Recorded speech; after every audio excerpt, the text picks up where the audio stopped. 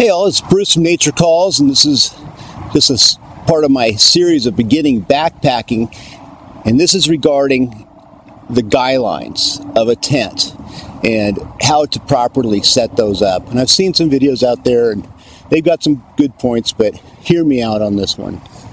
So this is a Hilleberg Octo tent, and it has guylines on it like most tents do. And in general, if you're not expecting a big wind, you want to just have your guylines out as long as you can. That's the general, if it's not going to be windy. But we need to talk about what guylines do in reality and what the forces are involved.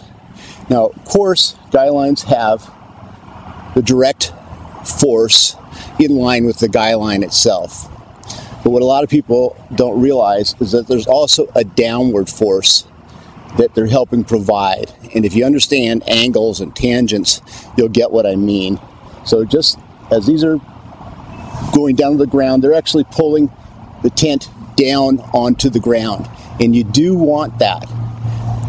And the degree is how much downward force do you want as opposed to sideways force, because that will of course make your tent more stable. But also, if there's too much sideways force, then you get in the danger of breaking your poles. So let's try and explain how that all works. And so most tent manufacturers, the reputable ones, they don't just slap a tent together and decide we're just going to poles in and fabric and guylines wherever. They actually put some science into it. And so what we have here is we have two forces that we've got to deal with mainly. There's lots of forces, but this is a tent, old-fashioned pup tent, and we have the common one. It's kind of the wind blowing. You don't want our tent to blow over. The other force we're going to talk about is downward force, the ability to keep that tent down flat on the ground. Now, people will just kind of concentrate on this portion of it and just don't want their tent to be blown away. But with the tent poles, the way they're designed, they aren't designed to be held in the middle and not break. They're actually held, they're supposed to be pulled more down at an angle. So to try and explain that concept, here's a straw, and if I tie a guyline on that and I've got it coming down at like an angle, you can see where it's still got some structural rigidity. If I tie it, say, anywhere along here and I pull it straight out like that, then eventually the pole is going to collapse. So that straight outward motion is not a good place to have your guyline coming straight off to the side. Or I've seen some people go up to a trekking pole and then down. And these poles aren't designed, they're designed to pull on a downward motion. So I hope that kind of made some sense. And that's how so we have to think about the downward motion and the lateral motion. Now the way Scott and others that, actually I have a few friends that do the radio tower thing. So if you have a radio tower like this, here's the land down there. And as he explained it, if you take a guy wire and you pull it straight down, so this angle right down here is 60 degrees. And basically you've got 2 times the pressure going down as the pressure going this way. So if we have 40 pounds of pressure pushing this direction with a 60-degree guyline, it's actually going to be pulling that pole down to the ground at 2 times, so 80 pounds of downward force is being pushed down on it. So it's a whole tangent thing.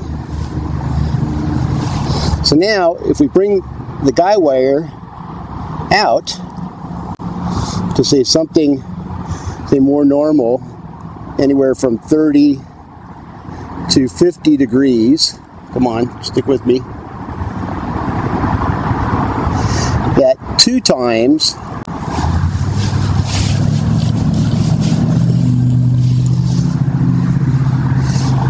So anywhere from 30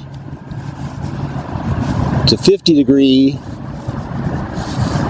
angle, it goes from 2 times downward force to 1.15, I think is what he said, downward force. And that is kind of ideal for guying out your tents with guy lines. If you have too much, if it's too high, it's 60 degree, or if it's coming straight off, then you're going to risk breaking your pole. So if it's too close, 60 degree, it's going to be pulling down on that tent pole and causing it to overstress the tent. And if it's straight out, it's not going to be really any support at all.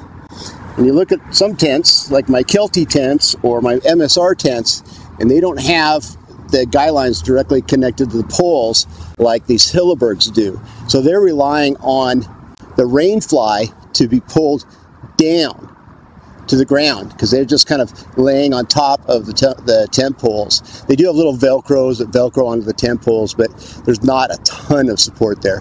So you're really looking at having that whole rain fly pulling down on that tent to hold it down to the ground.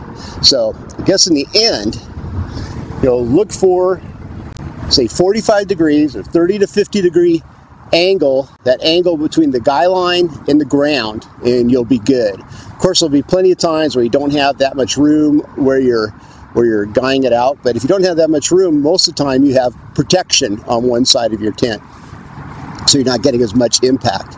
So no one ever explained to me how to properly do guy lines. I hope this gives some people some ideas so they can think about it, especially if a big storm's coming up, because a tent is really to protect you in those kind of environments. All right, hope to see you out on the trail.